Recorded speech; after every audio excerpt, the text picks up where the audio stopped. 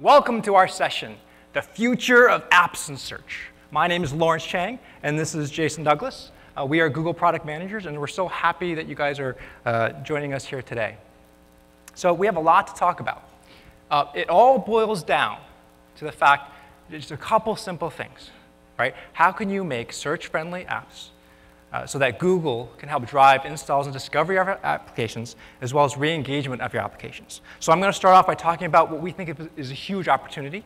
I'll talk about how you can get app discovery through Google search, as well as how can you engage users with your app through app indexing and our new API.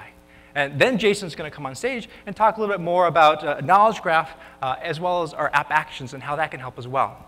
So if this looks good to you, make yourself comfortable and stick around. So let's get started.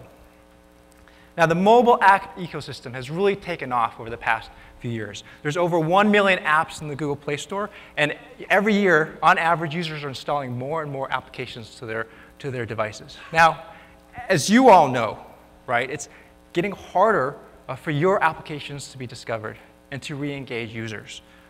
We're seeing that people are installing applications and then using them once and forgetting about them, and then not using them. So what can we do about that? Well, we think Google Search can help. So let's take a quick look at the web. This year, the web is on track to exceed 1 billion unique host names. 1 billion. Now, even at this scale, search and search-friendly websites are working together to already solve this big problem of discovery and engagement. And we think the same thing, we can do the same thing for search and apps that are search-friendly. And that's what's so exciting to us about this. It really feels like we're just getting started, and there's so many things we can build on that we've already done with web search and apply it to applications. So let's start with app discovery. So we wanted to talk about a scenario.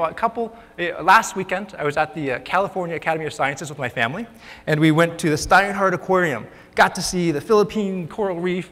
We got to see some sharks, and so I thought, hey, it might be cool to install some wallpaper on my phone. So imagine I'm searching for shark live wallpaper, and you'll see in Google search results, application results, right there, all clustered together. So we started doing this last December, clustering app search results and making them more prominent in Google. When you tap on any one of these particular apps, then you go to the Play Store, and from here, very easy to go ahead and install the application. Now, we initially launched this just for US English only, and this week, we're really happy to say that this feature is now available globally. So whether you're searching for applications in Japanese, in Spanish, in Russian, or in other languages, you're going to start to see more application results in Google search. Now, how can you make sure that your application actually shows up in this cluster of applications in Google? Well, let's talk a little bit about that. So a lot depends on your Play Store page for your application. So this is where it might be not intuitive to some of you. So I asked Matt Cutts, wanted to ask him. So Matt Cutts is our head of web spam at Google. So I said, what can I tell you about how to see if your content can show up in Google search results? And he told me to tell you 3 things. So here we go. The first thing, basic tips. Think about when a user is looking for your application, what are the words that they're typing on their screen? And just make sure that some of those words are in the description for your application. So very intuitive things. Now, number 2, make sure that your app's Play Store page is well linked. So as an example, if you have a home page, if you have a website for your application and you have a home page, just make sure you're linking to your Play Store page from your website. Number 3, don't overdo number 1. Don't stuff your description with all kinds of keywords and so on. At the end of the day, it's going to harm you more than it'll help you. But these are some basic rules of thumb you can follow to make sure your app can show up. So now, we've been working a lot on making sure the right apps show up at the right time, but in certain situations, we're still not triggering applications. And so here's an example. I actually have a 75-gallon marine aquarium, and after going to the Cal Academy, I realized, oh, my aquarium is terrible shape. It's so dirty, probably because I've been spending so much time on Google I/O preparation. So I want to do some searches on aquarium maintenance. And so if I do a query in Google today, I don't see any app results. But what you can do is if you go to the search tools and click on applications, then you can refine your query in the same way that you refine your queries for images and so on, and you can refine your queries for applications, and you'll actually see application results there. And this also works on desktop as well. So if you're on a computer and you're searching for applications, you can use search tools and actually look for applications that way as well. And we're spending some time trying to make sure we improve the quality of the applications, the ranking of the applications that show up. And on desktop, you also have some additional tools that you can use to filter the results. Now, we also are trying to make it really easy if users have a specific application in mind that they want to find, to make it easy for users to discover and to actually install the app. So you search for, How's Android app? How's applications is a great application, all kinds of creative ideas for, home renovations and decorations. And, maybe I want to figure out how other people have, displayed their aquariums in their homes. And so I search for the How's Android app. And now you'll see at the very top of our search results, an answer card. Pretty prominent, says, here's the app. Go ahead and install it from Google Play. It makes it very easy for you to go ahead and install it from Google Play. So let's talk next about app engagement. Now, app engagement right now is mainly app indexing. How can you get deep links to your applications from Google search results? And so let me show you a demo of that right away. So a couple of weeks ago, I saw some really interesting headlines about sharks. There's a super predator of the ocean. And scientists basically had tagged a great white shark, a 9-foot shark, off the coast of Australia, and they were studying it, they were tracking it. And suddenly one day, it looked like something had basically chased down the shark and devoured it whole. So scientists are somewhat baffled, like, what could have happened? Is it a giant squid? Who knows? So for years, they weren't sure what happened. So they dubbed it the super predator. So let's do a search for the super predator here. Do a query for the super predator. And here you go. Here's my search results. Now, let's actually check out the first result. It happens to be a website from the Smithsonian Channel. You click on this, and you see that, oh, there's actually a show about the super predator, the hunt for the super predator. And you can find out some more information about that. Further down, you'll see, oh, look at that. Here's an application result for the Huffington Post. This is an application I have installed on my phone. Now, how do I know it's an application result? Well, look at the green text below the title link. We call this the visible URL line, actually. And so for websites, you don't really see a URL there, a web URL. In this particular case, we've replaced it with the name of the application. We've also added the app icon. So this tells the user, look, if you click on this result, it's going to go directly into the application. So let's do that. So I tap on the link, and it deep links directly into the Huffington Post app. And see, you can read some more information about this bizarre mystery of what happened to the shark, and so on. Now, if you want to go to the website instead, you can tap on the open Huffington Post link here, and you can go to the website instead. And so here we're actually opening up the website. Oh, let me do always. And there's a website. So it's possible still for you to get to the website if you would like. Here. Or let me go back here. Now, conceptually, it's a very subtle visual change from our previous deep linking UI, where the title link now goes to the app. But functionally, it's pretty significant. So a lot of users tend to use that title link quite a bit. So we expect this will drive much more engagement of your application than our previous UI. As you scroll through the results, you'll see, oh, look, there's web results, and oh, look, there's another app result, and this one's for IMDb app that I have installed. So I don't have to think anymore, like, do I want to search for this in IMDb? Do I want to search it in the Huffington Post app? You just search for Google, and very quickly we can jump into 2 apps, 3 websites, all with the same query. So it takes sort of the burden off of the user, and it makes a seamless experience between apps, and the web. Now, the other thing I want to point out about this is that philosophically there's a big difference, right? For the first time, we're treating apps that you have installed on your device with the same level of prominence as websites. So this, we think, ultimately is going to have a pretty big impact on how we can drive engagement of your applications. So what do you need to do in order to participate in app indexing? So far, we're very happy to have had the opportunity to work with a number of early adopters for this. We announced this past, last December, working with a handful of developers. And we want to thank them for all their hard work and for working with us on this. It's helped us sort of smooth out the rough edges and give us the ability to support a wider variety of applications.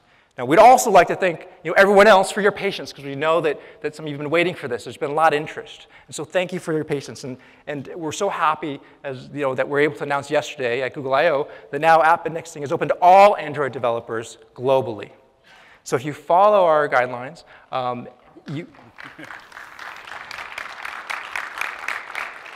if you follow our guidelines, then we can get deep links to your applications in our search results. So how do you do this? What are the steps that you need to take? How do you make your app more search friendly? So let's talk a little bit more about that. Three steps, basically. 3 simple steps to get started with app indexing. The first one, your app needs to support deep linking. Second, we ask you to verify what the official website is of your app. And third, you just basically need to specify what are the links that your app supports. So I will talk a little bit about each of these. First, with deep linking. You have a couple of options here. You can choose an HTTP scheme or a custom scheme. By HTTP scheme, what we mean is if your app supports the same web URLs that your website supports, that's what we mean by HTTP scheme. If you want to create a completely different scheme as well, you can do that as well, and it's referred to that as a custom scheme. So let's talk about what you need to do. First, your Android manifest file. You need to update that. Now, you find the main activity of your application, and you have to add an intent filter. Now, the intent filter needs to have a couple of settings. You need to specify that the action type is a view. You need to specify the categories are browsable and default. And that you need to do that for whatever scheme that you choose. Now, if you want to use HTTP-based, like a web URL scheme, you need to specify the data scheme as HTTP. And then your host as example.com in this case, so your host would be your web domain. And then whatever path that you have beyond that. Now, if you want to support a custom scheme, you specify the scheme. There, in this case, it would be example://gizmos. Your scheme would be example, and your host in this case would be gizmos. Now, as I mentioned before, this is specified, the intent filter is specified for a particular activity. So whenever the operating system sees that someone's clicking on a link of these formats that you've just specified, it will launch this activity. And so let's look at that activity. If you don't add any code there, then basically any link that you have would launch, anything that fits those patterns will launch the activity. But if you want to deep link to something specifically, and you want your app to do something special, then you need to add some code to actually parse the intent, do the right thing. So here's just a very simple example. You could basically get the intent, get the data, parse it, create a new intent, and start another activity. And you could do this to kind of figure out where app goes. Developers do this in other ways. Some developers create what they consider a trampoline activity. So the intent comes in, and they actually send it to the cloud, to the back end, figure out where they want to send the content, and send a message back to the app, and from there, have the app do the right thing. So a lot of this depends on the architecture of your app and how you want to do this. And we won't get into too much detail beyond that at this particular point in time. But that's what it takes to support deep link in your app. This is one of the most important steps to make a search-friendly app. The second step, this step is what I think is the easiest step of them all. And I think it's the easiest thing that anyone has asked you to do, I think, at all of Google I/O. And so you could do it now if you want. If you wanted to, some of you have your laptops out, you could actually do this now. So what do you need to do? Just go to the Play console and you sign in. And after you sign in, go to the application that you want to sign up for app indexing or participate in app indexing. And then you look for the Services and API section. On the Services and API section, you scroll down, you look for app indexing from Google Search, and then the Verify Website button.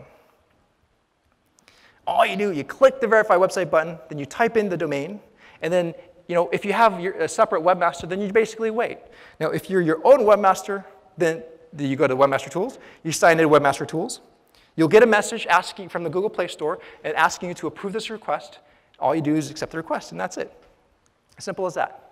Now, what's kind of neat about this is if you choose web URLs as the scheme, linking scheme for your app based off of HTTP, then we can actually start the indexing process. So this is a shortcut to get the indexing started. Well, how does it work? Well, we've indexed your website, so we know the web URLs that your website supports. So we basically take those links, we start the app indexing process. And so this is a way for you to get it going. Now, so if anyone asks you, have you done app indexing, you can say, yes, we've done it. But you should still follow up with step 3. Step 3, regardless of if you support HTTP or if you support a custom scheme, we still recommend you do it. And if you're using a custom scheme, it's something you have to do to let us know what are the links that your app supports. So you have a few options here. I'm going to talk about the first 2, talk about the third one later on. You can add your links to website markup. You can add a link to your sitemap. So very quickly, it's one line of code in the web page and all the web pages that you want to deep link to an app with. And so let's talk a little bit about this. Now, this line of code, we ask you to specify a link rel alternate tag. And it's because conceptually, it has sort of the closest meaning to what we want. It basically says, there's another representation of this particular document, right? You're on a web page, there's another version of this document, and it happens to reside at this next address, right? And so the other thing is it asks you to specify the address in a single string. And this was important to us because when you think about the web, everything is linked with unique single strings. So it's much easier to share things and so on. So we wanted a unique single string. And when you think about linking and mobile, as you probably already know, it's a bit of a mess, right? All the operating systems do things differently. So if you want to create a unique address to a document or a page within an application, you should have to start with what is the operating system you're talking about. So in this case, we specify Android app. Once you know it's Android, well then, what's the unique identifier for applications? It's the package ID. So you have to specify the package ID for the application. And then from here, whatever scheme that you chose before, you specify the scheme, if it's HTTP or your custom scheme, and then the subsequent path. Now, we like this format because we think it's very, very efficient. And we're taking some steps to standardize this through schema.org, and Jason's going to talk a little bit more about that later on. If you want to use sitemaps, you can go ahead and add this similar line basically to your sitemaps. And then you can add it to your existing sitemap, and you would update it through Webmaster Tools just as you do today. So we've just talked about the 3 steps it takes. And at this particular point in time, app indexing can start. Now, just like the web and web indexing, it's possible there are errors with indexing. And so we've added some tools, we've created some tools to make it easier for you to diagnose these errors and to fix them. So they're in Webmaster Tools, so you sign in Webmaster Tools. You go to the website, the web domain that you can, that you connect with your app. Look for the crawl errors section. In the crawl errors section, you'll see a new tab, Android app. And right there, if you go below that, you'll start to see links to URLs that are having some issues, right? And what you could do is you could tap on these links, and we'll actually show you a pop-up. We helped you try to figure out, well, what's going on? We explain what we think the error is, and we give you some recommendations for here's what we think you can do to fix the error. Now, a couple things I want to call out. Testing on mobile can be tricky, especially when you're testing these deep links and so on. So we've added a couple tools to make it easier for you to check these things out on your phone. You click on the app URI. We'll show another pop-up. We'll give you a QR code. You can take any standard QR code reader, scan the QR code. A web page will open up, tap that link, and that will let you just get into the app directly for the URI of interest. Now, after you've fixed issues or so on, you could mark as fixed, and that gives us a queue that we should schedule and start indexing again. And so these are the steps, right? You've add deep links, support your app, verify the website, publish app deep links, and on an ongoing basis, you should periodically check if there's any errors and so on. So let's talk about the app indexing API. This is new. We announced this yesterday at the keynote. And there's a couple main benefits for the app indexing API. First, the early adopters that we talked to, some of you said to us, you know what? It would be really nice if we can specify the links to our application through the app itself.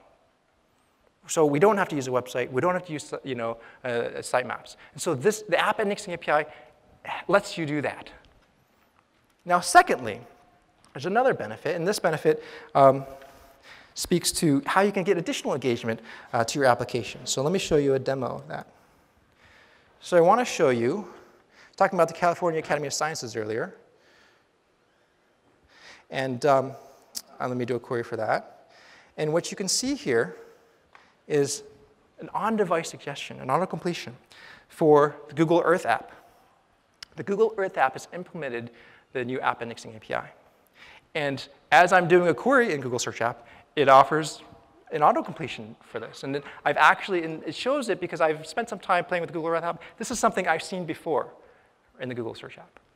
in the Google Earth app. So now what happens is when I actually tap on this deep link, it's a deep link to the Google Earth app, and it goes directly to the California Academy of Sciences tour that I had seen before. So as this is playing, I'll explain. One of the cool things about this building is they have a living roof. So when you look at it from the top, it looks like it's this field. They took sod, they laid it with all the sod, and then they took native plants and planted it, and it has all kinds of cool benefits. It keeps the building cool, et cetera. So this is a neat feature if you actually go visit. You should go to the roof and check it out. And of course, as you actually dive in there, you'll see this isn't an actual field. It's actually a building, et cetera. Here's another example of the app indexing API. And so now, if you're going to go visit, I would recommend checking out Patchy's Chicago Pizza. My wife and I were from the Midwest, from Michigan, and we love our Chicago pizza. And so if you're going to go, you can check this out. Now, Zagat's app, I've been to this page in the app before, and they've also implemented the app indexing API. And so as you can see, I did a query for Patchy's Pizza. It showed up as an on-device autocompletion. Tap on it, deep link right back into the application. And it's one of the, even Zagat thinks it's one of the best restaurants near the California Academy of Sciences. So that's an opportunity, it's something you can check out.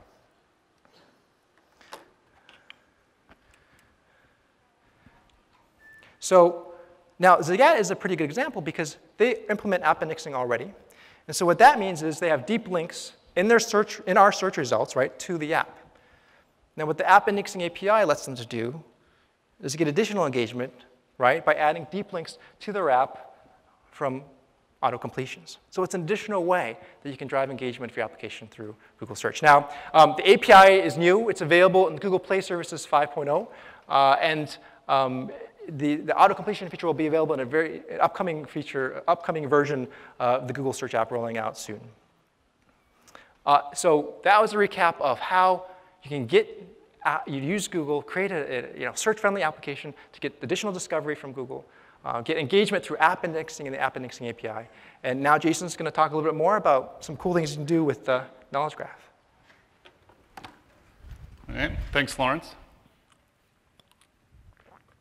All right, so you've heard how Google can surface deep links to your apps directly from search results. And this is made possible because Google is now maintaining an index of the deep links in your apps, just as we've always maintained an index of the deep links in your websites. But Google also has another index, a special one for the people, places, and things in the world. And we call this index the knowledge graph. And we use the knowledge graph and its understanding of the relationships between real-world entities to power lots of great new features in search. So for example, the knowledge graph is what helps Google answer a query like Imagine Dragons Tour with not only the web results, but an answer card that conveniently summarizes the events in the tour. So where do the details of this tour come from? Well, they actually come from the band's website. They added structured data to their pages that actually tell Google what the specific events in the tour are, so that those events can then be added to the Imagine Dragons entity in the knowledge graph, and finally used as answers to users' queries in search. Now, if you look really closely, you can see that the vocabulary, or that the structured data, uses vocabulary from schema.org. And this is useful because it means that not only can Google understand it, but potentially others can as well. Because schema.org is a collaborative effort between many search engines and lots of other folks as well to establish a common way to describe things with structured data. Okay, that's great, but what does this have to do with apps? Well, we've started to add actions from apps to the knowledge graph as well. And this is made possible by combining the structured data approach I just showed you with events with the new world of app indexing that Lawrence was telling you about earlier. And we've started this with music, and I'd like to show that to you now. So let's see.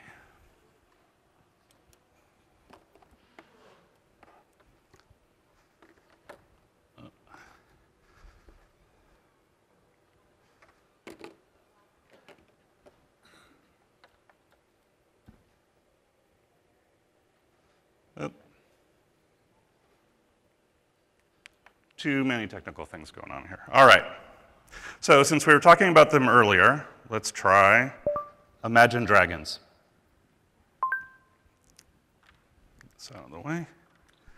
So while it was nice to hear about their concerts, it would actually be nice to listen to them right now. Well, I can. So you see here a list of the music apps I have installed that can play Imagine Dragons. So let's try Spotify. So it's just that easy, a single tap, and it starts playing my music. Okay. So going back, now I actually have a lot of music apps installed. So to see the full list, I can expand it. And what's important here is that Knowledge Graph will actually remember whichever service I pick, so the next time it will actually be first in the list. So let's try iHeartRadio this time.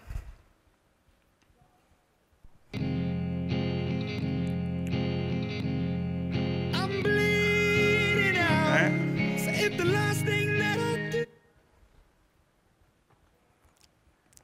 So that's super convenient. It's a really great way to get quick access to my music.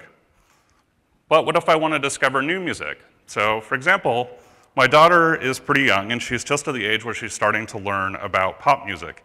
And her friends have been trying to convince her that there's really only one act that matters: Katy Perry. And so here she is. Now, my daughter is also of the age where it's all about videos on YouTube. She watches them all the time. So I'm pretty sure that's what she'd pick. But you notice that iHeartRadio is actually now first, because that's what I had picked the last time. But I also know for a fact that she's probably seen all of Katy Perry's videos on YouTube too many times for my taste, but, oops, there we go.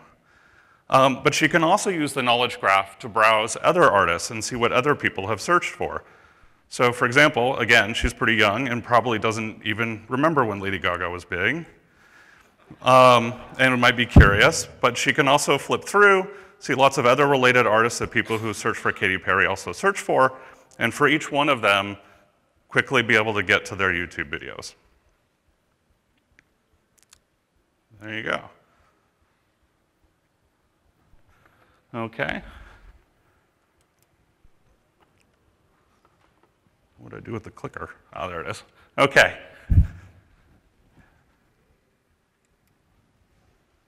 And there we go. All right, so now I have instant access to my music apps whenever I search for music artists or browse for music artists on Google. So we launched Music Actions last week with the following partners, and we'll be adding more partners and more kinds of actions over time, so please stay tuned. In the meantime, since many of you are developers, let's talk about how this actually works. So the key thing that we need to know is specifically which deep link plays Imagine Dragons automatically in Spotify or iHeartRadio or any other service. So the way a service enables this is with structured data that tells Google exactly that. What is the specific deep link that enables the listen action for the music group Imagine Dragons? And you can see that that deep link format uses the same as what you saw with Lawrence earlier. And in fact, you can sort of think of this as this is the deep link for that shuffle play button on the screen. And this extra data is necessary to tell Google exactly what that button does and what intent to fire and what it accomplishes for users, essentially. So how is it different from that link tag? Well, it's not really. Like I said, it's just an extension. The link tag format is great if all you need to do is connect a view in your website to a view in your app, which is perfect for search results. But if what you're trying to communicate is something a little bit more sophisticated, like an action button, then this information, this extra data, is very helpful. Okay, so that's app actions in the Knowledge Graph, which is made possible with the new world of app indexing.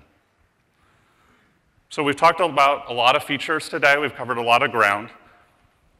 But there's really a common thread that runs among all of it, which is that Google is a search engine for apps too. So this means that if users are looking to discover new apps, they can do that with Google. If there's a search result that can be served by an installed app, Google will take them directly to it. Or if they're just trying to find something that they saw recently in an app, they can see it in Suggest. Or to help users accomplish a task, actions from apps can surface directly in the knowledge graph. So to get started, as Lawrence was describing, you can go to the Play Store and sign up. And there's a lot more information on developers.google.com/app-indexing. There's also IO Byte videos for both app indexing, as well as schema.org actions, and even events in Knowledge Graph. And I guess there's also a Q&A session later today. Thank you.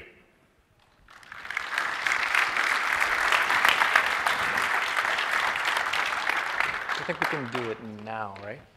Oh, there's also the booth. Oh, okay. But yes, but we'll we can take questions now if people are. Just, sorry, we'll do 10 minutes of questions. And there's office hours. Office hours, that's what I office meant, hours not later. Q&A. Q&A is now, office hours are at 1 o'clock, is it? 1:30, sorry. So if anyone has some questions, feel free to stick around. Sure, why don't you start? Sure. So my question is, are you going to be opening up the music app actions to any app that wants to use it? And if not, how would one become a partner to use those? Well, you can give me your card after the show. At the moment, this is a pilot with specific partners, but we will be expanding over time, as I Great, said. okay, maybe I'll find you after then. Yeah. Great, thanks.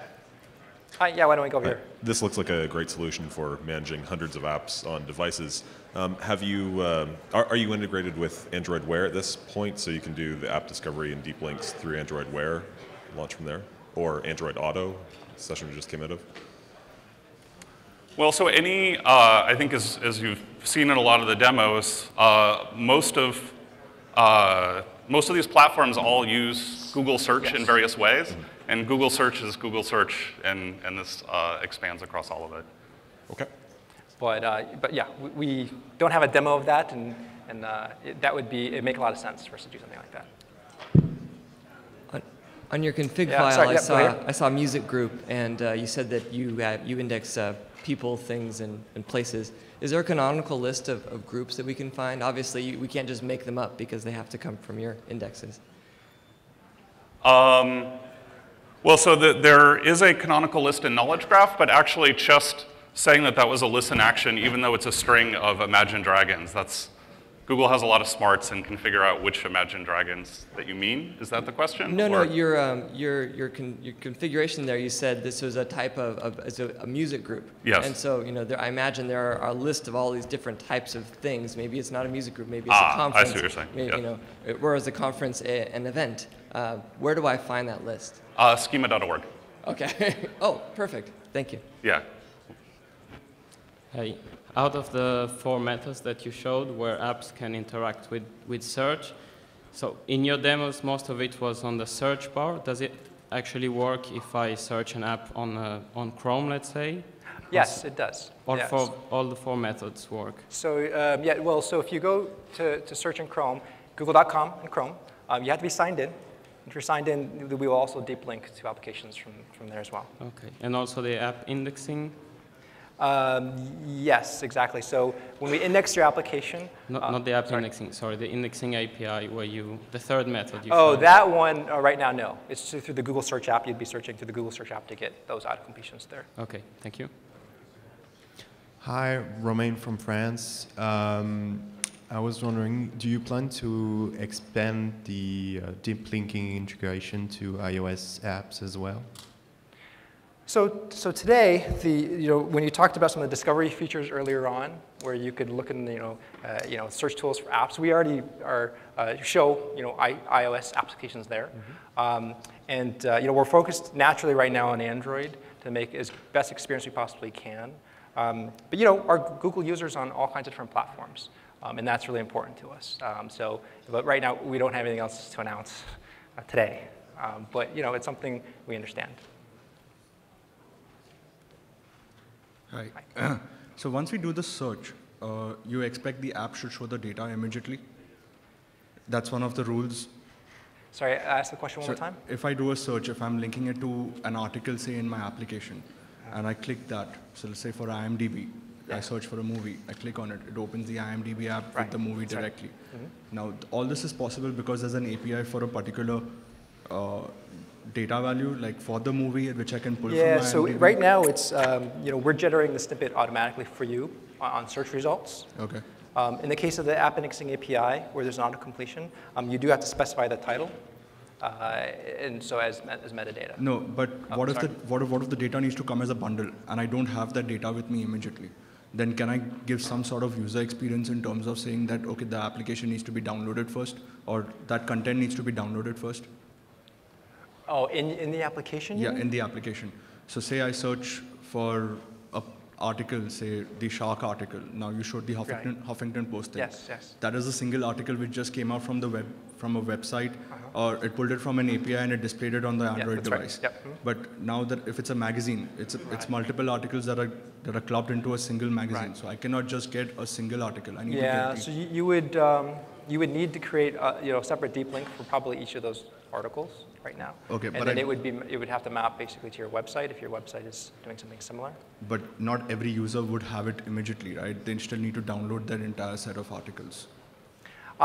So if I understand correctly, I mean, I think your app was going to pull down the articles, Yeah, right? so it's a bundle. Yeah. It needs to pull down the entire bundle. Yes. And then I deep link each article. Yes. Right? Yes. But how does the server know that this particular bundle is downloaded for this user? I don't think we need to know. I mean, all we need to know is that for us, all we need to know is that the user has your application, right? Okay. Does that make sense? And then if the user has your application and we've indexed the content application and we indexed the content in your web and it's showing up in Google search results, right? Then it's up to your app to basically parse out, once we send the user to you, right, with the particular link that you told us, it's up to you to have your app do the right thing. Does that make sense? Yeah, but I think there are some certain rules that have to be followed for the Sure. app So index. let's take this offline. Let's talk afterwards, and we yeah. can spend some more time on that. Hi, my name's Craig. This question might be a little premature as well, but I guess my question is given that right now the app has to be installed, do you guys have any plans to use this for promoted placement or for suggesting apps to install that the user hasn't installed yet? Well, we do have what we consider the app discovery features that I talked about first, right? So if you're searching for applications, we'll surface cluster results there. We also have ad formats as well. So our ads team recently announced that they have because you can imagine the same thing would make sense to deep link from an ad to an application the same way it makes sense to deep link from search results to an application. And so that's also something that they're out in beta right now.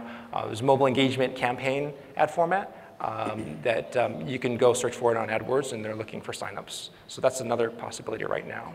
Cool. Thank you. Sure. Hi, my name is Lou. Hi. So if your app requires authentication, how does Googlebot crawl it? So that's a great question. Right now, we don't. But we have something in the works, and this was actually briefly mentioned in the keynote yesterday. And and this is something we've definitely looked at because we understand that in mobile, a lot more times users, the application developer is asking users to sign in, right, before they can see anything. Whereas on the web, it's a little bit less so. And so we definitely get that. And one of the things we have rolling out soon is if an application supports, Google Plus sign-in, right, then you don't have to do anything else.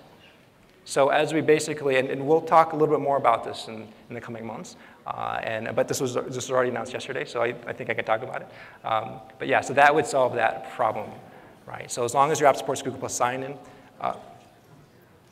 yeah, there's another answer to that as well, is some developers have basically changed the architecture of their app as well. And so when you get a deep link to your app, if the user hasn't signed in, they still expose a little bit of the snippet of the content. And then and above that, they'll ask the user to sign in at that particular point in time. And that's another possibility. Of course, anyone can do that now. Okay, because I've noticed that Googlebot's been crawling a lot of my app in particular, and it's been puzzling how they've been doing it. Oh, so, well, we wouldn't. One of the things that happens that maybe might be surprising is that there's things that your app is doing. A lot of the things are basically like whatever resources that your app is pulling from your servers. In order for us to index your app, like that all needs to happen in order for us to see what's in the app, right? But sometimes it's a little surprising. So if you have robotic resources and so on, but it's not us doing anything with that. Like it's literally you give us the links, and that's what we look at, right? And we try to open that link in your app.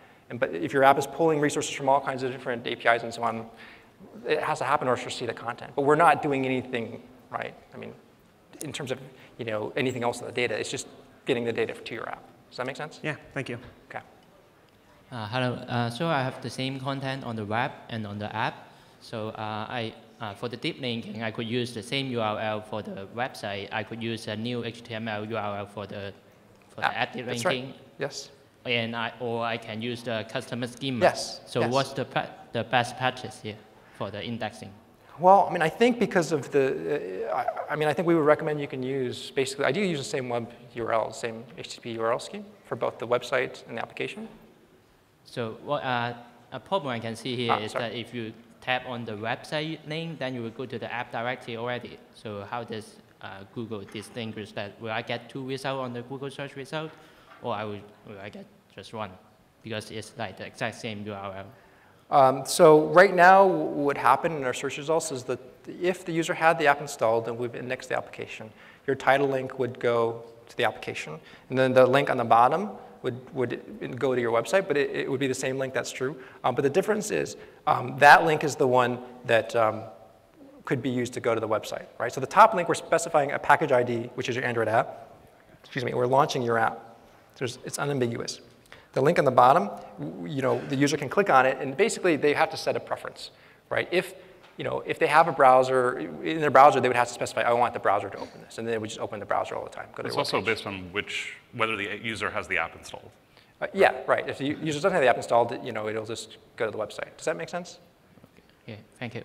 Okay, but you can use custom schemes as well, and you can do that as well. So do you mean the best practice is using the custom schema? No. I mean, the reason why I would recommend an HTTP URL is it can help the indexing process start sooner for you. So that's and that's one of the reasons why I'd recommend it. But we support both. So there's some situations where you may. The other reason actually I think is if you want linking across Android, right? It's also easier to use HTTP schemes. If you want the link to show up somewhere else in another Android app and someone to click on it and go to your app. Then HTTP is better for that as well. Okay, thank you. Sure. How about here? Hi. So the HTTP schemes allowed in the manifest right now don't really have complicated regexes. Okay. So we'll have something where we allow deep linking to /shop, but then the website adds something at shop/policies that we don't have yet. And we haven't found a good way around that. I was wondering if app indexing will have all those same problems, and can you recommend any way around? Actually, I think we do have something for you there. We just published this in our guidelines yesterday, is you're going to be able to specify some more details in a no-index XML file. So, and this is new, and so you can check out our guidelines for more details, but in your Android manifest file, you can specify a link to an additional XML resource. And then in this resource file, you can specify, don't index these particular patterns, these links, and it could be a much longer list of patterns and so on. And I think you can get as detailed as you want effectively. And so that way, when we look at it, we'll know that the app doesn't support those. Yeah, so give that a try. Yeah. That sounds perfect. What's that coming out with? I'm sorry? When's that available? Oh, it should be available now. Yeah. Okay. So go ahead and look at our guidelines, and to be safe, give us a few weeks. But yeah, this is part of what we're announcing at I/O. Great, thanks. Hi, I was wondering what you guys make of the app links open standard that Facebook put out a little while ago, and if you're planning to leverage that at all, or if it's just a tangential project. So, I think right now, in terms of are we using any of that and so on, we're not. We're not using any of the app links, schema or anything like that. So we're focusing a lot on the things that we've talked about today. Android already, with Android Intents, lets you do a lot of the deep linking and so on. And so anything that we're doing to deep link to apps, actually any of you can be doing also on Android. But with that, I think we are working more with schema.org right now from a standardization perspective. And so we are definitely thinking that, hey, we should be working with more companies on this. But that's currently the path we're taking. Anything else you would add? I guess specifically, in order to do some sort of cross-platform, iOS deep linking in addition to Android deep linking, are you thinking about doing anything like app links, or is that? a different tactic you're going to take? So I think this goes back to the iOS question. Yeah. And I have, I think, the same answer for the iOS question there, that, yeah, we recognize that, yeah, iOS is an important platform. We recognize we have users there as well.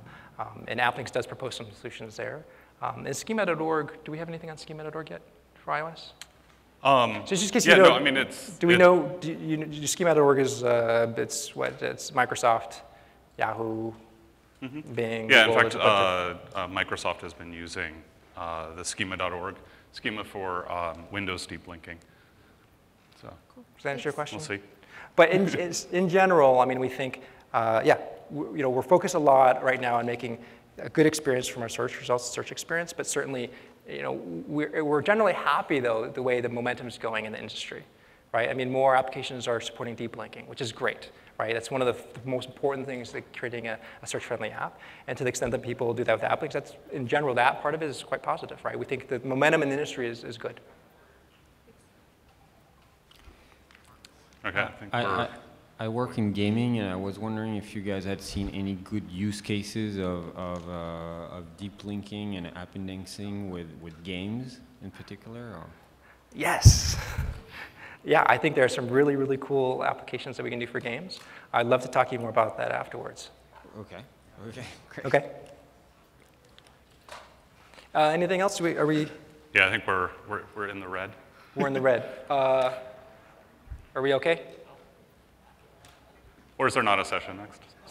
Sorry, go ahead. Yeah. Since the user's in search mode and they press on a deep link and it takes them inside of the app, is the app switcher becoming the equivalent of the back button for a web browser? Like, how can we make that more simple for them to go back and forth? Because a search seems like they have to iterate and change their query. Didn't they show some stuff about that in the keynote? Or no?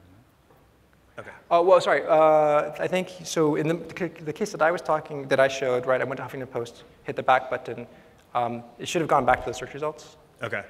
I think that, Are you guys working on anything to like extract like the action intent to run that in the background inside of the Google search query results so you could like press play on Spotify, the Spotify result have them play in the browser, or? I'm not sure I'm following, sorry. Like a background intent, like iOS is working on extensions of you can make a call and have the Spotify app. Oh, back row, okay, without having yeah. the browser.